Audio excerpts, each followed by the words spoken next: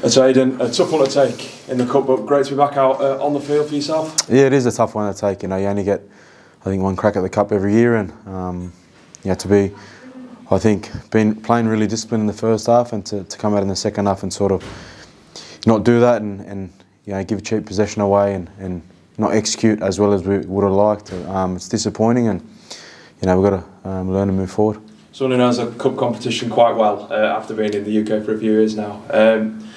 How, off the back of that first half, did you really think that we were nearly there, looking at what we could do in the second half? Not really. I thought I just thought we controlled the ball really well, respected possession, and we got out to a 14-0 lead off the back of that. And I didn't think the job was done. I know Wigan are a tough team, and they're champions of the Challenge Cup last year for a reason, and I knew they would come, and they did. You know, we gave away cheap points in the first set of the second half, and it was tough going there. We could have been better in good ball, execute a little bit better, and put them under more pressure.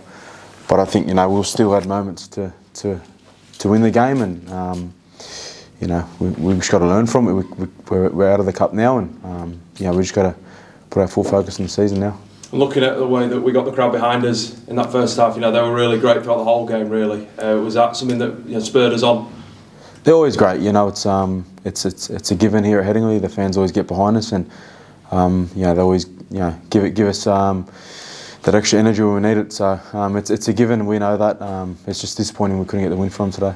How did you find the combination with Morgan Gannon as well? I know it's been something during pre-season we've used, but to be alongside him in the halves, how was that? Gannon's a good young kid. He's a good young player, and I thought he played solid today.